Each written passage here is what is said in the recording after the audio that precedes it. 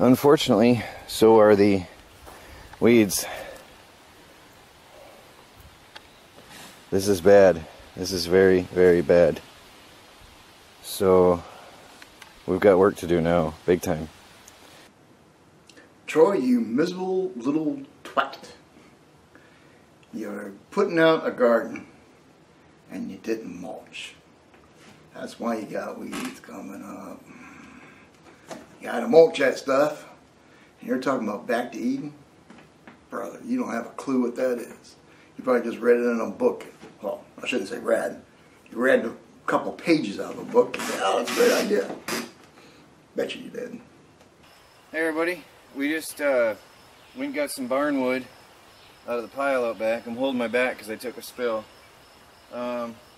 We're making a frame for the solar panels that's going to go up on the front of the shed and have an adjustable angle for the seasons.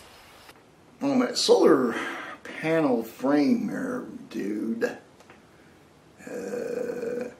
what do you want to bet this time, well, winter, that the whole bloody thing is going to come crashing down and your panels going to get busted to shit? I bet you they will. And I already know you're going to kill those T105s.